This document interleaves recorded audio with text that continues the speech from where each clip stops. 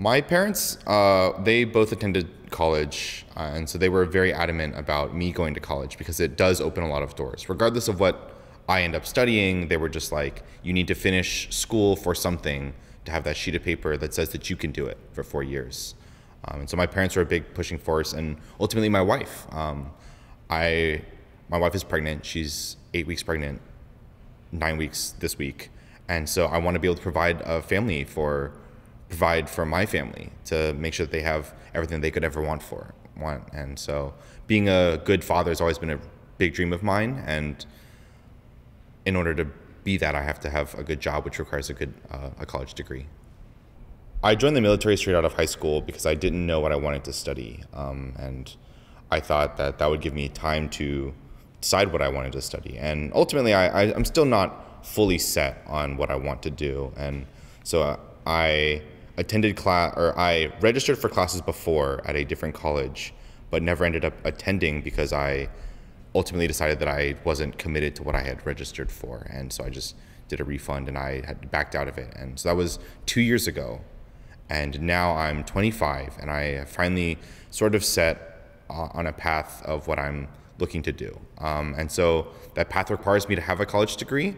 And so I'm still sort of open to what I want to study, but I know that ultimately I need to have a 4-year degree from an accredited university. And so that's like the next step towards becoming an adult or whatever, pursuing a career that can sustain my family and stuff like that. So that's why I'm attending college.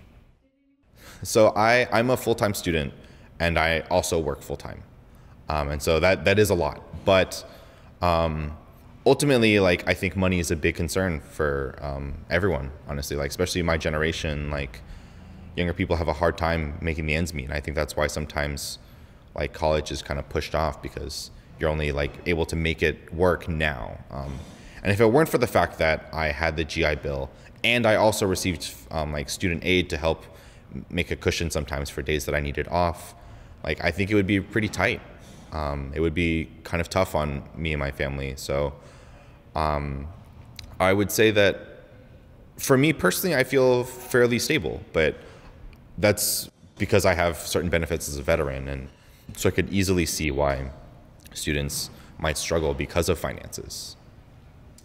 Ultimately, I did sort of expect it to be more challenging than high school, and it is. And that was not necessarily eye-awakening. It's not harder per se that like the material is harder, but there's much more independence. And you often hear people say that in interviews and stuff like that, but it is true that you are just given a timeline. And for example, one of my courses, a teacher posted a timeline of this is what we'll be doing in class.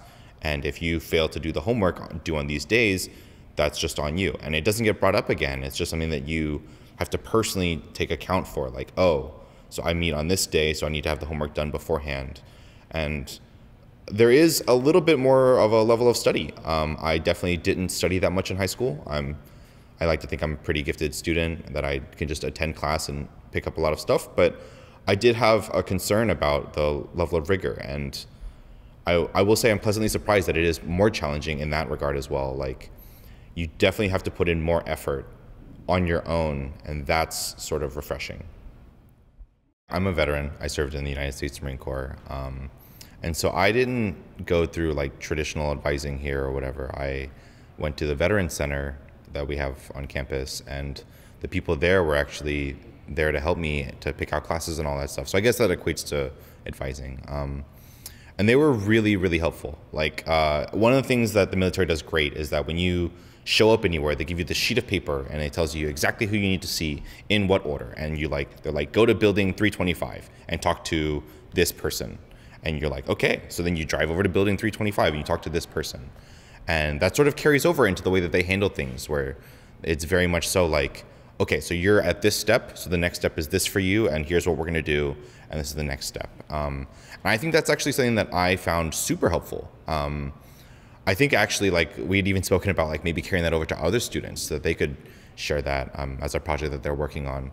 Because like this is my first time attending college, so I don't know anything about picking professors. I don't know anything about what courses are hard or like what courses are good to start off with. And so like, I don't know anything. And these are the experts, and they're here to tell me like, well, you seem like you would do good with this professor. A lot of our students, a lot of our veteran students, like this professor for this reason. Is that something that you would like? Like this teacher gives like really good like grades for homework if you're a really diligent homework person, or this person gives very little homework if that's something that you're not interested in. So that was actually like really helpful and really awesome. And we didn't have like scheduled times. Like their office is just open and you can just walk in, and they know me by name, even though they've only seen me probably like 5-6 times maybe. And they are like, oh, come on, have a seat. Let's talk about your classes. Like, how is this? Do you like this? Maybe next semester when we're looking at classes, this is the sort of professor that you're looking for. So I feel like as a veteran, I've gotten a lot of really great treatment from the Veteran Center, and I can't speak for the traditional advising, but that they've taken really, really good care of me. Being a good dad has always been like one of my dreams. That's like the only thing that like ultimately I don't care what I do, but I want to be able to provide for my family. I want to be there to help my kid learn how to ride a bike or walk my daughter down the aisle or whatever. And you can't do those things if you don't have a good job, and that you can't provide for your family. So ultimately I want to chase that dream, and so I won't stop going to school until I can finally do that. I would say the greatest challenge for me has been finding a work-life balance with school and everything. Ultimately, school is very important to me, but that doesn't mean that real life is put on pause as I'm going to school, and making sure that I have time to write papers. Like I mentioned earlier, I was up till about 2 a.m. finishing a paper for a class today, so I woke up late and didn't shave. But trying to get all those things sorted out has been a hard juggle, but a good one. I guess you could say I'm an expert juggler, at least in regards to time, I guess. For me, I guess it's sort of like priorities, like I want to spend, I want to eat dinner with my family. I want to be able to sit and spend time with my kids and watch a show with my wife or something, while she's awake. And ultimately that puts like my schoolwork on the back burner. That means like sometimes I do end up staying late at night trying to finish stuff up for the next day. But for me, that's the priority that I have in my life. Like my family comes first. Even though school is super important to me and I strive to do really well, like ultimately, like if my kid needs something or my wife needs something, I want to take care of them first. I think last time I mentioned that I was 100% confident, and now I would definitely say closer to 80, maybe a little bit less. Not because the work is hard, but due to like financial reasons and other things outside of school itself, I may put a hiatus on going to school. But it's one of those things like that's sort of, no one just like drops out. They like, oh, I'll put this on pause, and then it stays on pause until, who knows when. So I would say I'm closer to 80% now.